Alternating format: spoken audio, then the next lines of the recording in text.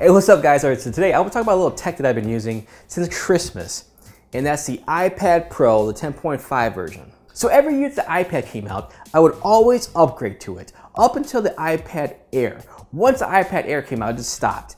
Only because I started to realize it's like, there's not too much of a difference always upgrading. Maybe if I skip a generation or two. And the iPad Pro, it's an interesting concept, right? I remember when Steve Jobs came out and said, hey, it's a new device you can just use on your couch. And I thought that concept was pretty cool, but I always found myself not really using the iPad. I always found it collecting dust on the shelf.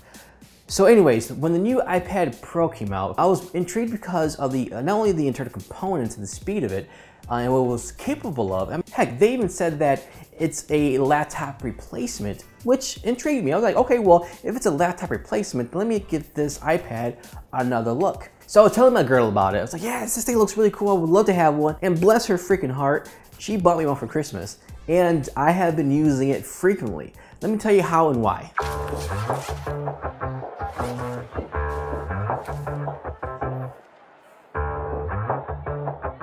So a lot of people will just say, well, it's just an iPad. What can you really do with an iPad? And I agree with you, to a point. Now, she gave me the iPad with the Apple Pencil, and I never thought I would be doing this. I have been sketching stuff all the time, whether it's just drawings, storyboards, or putting my thoughts as if I'm writing down on paper.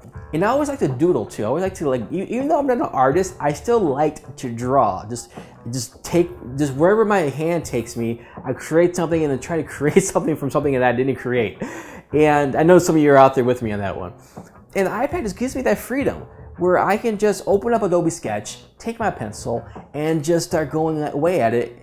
And I love how precise the pencil is. I can feather, I can shade, and it's precise, and I like that. So it's bringing out the creative side of me on this iPad, which I was never able to do on the previous iPads. So again, when somebody asks me, well, what can you really do with an iPad these days? You can be creative with it. And that's how I feel. It's like you can edit your videos on it with the pencil. There's even a game I play called Getting Over It on the iPad that I used with the Apple Pencil. And again, as childish as this sounds, I actually color on this. I download, like, for instance, I'm a big Marvel fan. I downloaded the Marvel coloring book, and when I'm just kind of waiting around passing up time, I'm just filling in the colors, which again sounds childish, but I love doing it.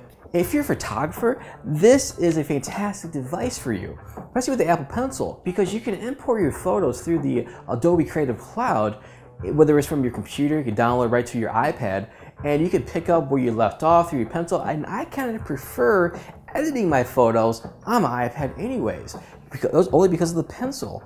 It's really freaking good. But can you justify that price tag just for it? I don't know. But if you're a creative professional, then yes, it actually is. It's a tool for your workflow. It's a tool for your creativity. It's a tool for your process. Especially if you're storyboarding, it's really key. If you just want to draw out some of the things that you have in your mind before the shoot for that day, and you can even be on set and kind of look at your storyboards or even print them out if you wanted to. So anyways, that's my personal experience and my thoughts about the iPad Pro 10.5 version. I know they're coming out with a new one here very soon. Wondering what components are coming out with it, but I know I won't be making that jump because, like I said at the beginning of the video, I'm not going to be upgrading every generation that comes out anymore. I'll skip a couple or even a few.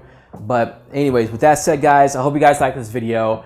Let me know your comments about your thoughts about the iPad Pro. If you're into a creative process, what are you using this for? And even if you're not, what games are you playing? What apps are you using?